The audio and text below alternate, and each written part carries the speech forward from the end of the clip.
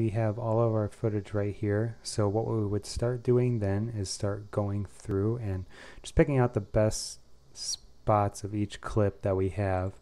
So for example, we're going to pull up this one right here, and we will do photo session as an example.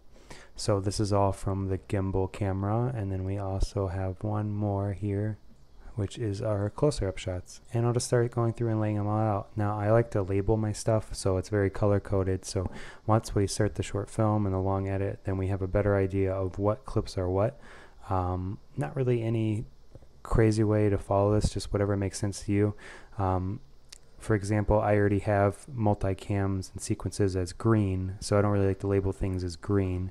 And the default is like a cyan. So other than that, I pretty much will start kind of coloring everything. So for example, the photo session, I'm going to right click, go to label, and then maybe do like a yellow. And then this one, we'll do the same thing, and we'll label it yellow.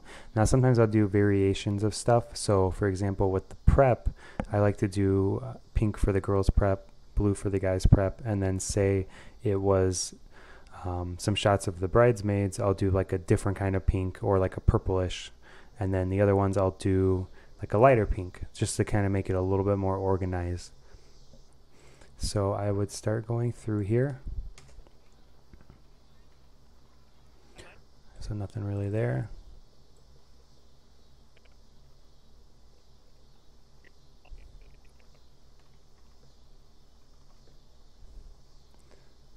So we might use this somewhere.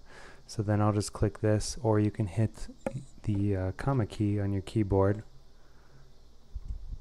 And that pretty much sums it all up. Thank you for taking the time to check this out, and be on the lookout for more content like this coming soon. Thanks, bye.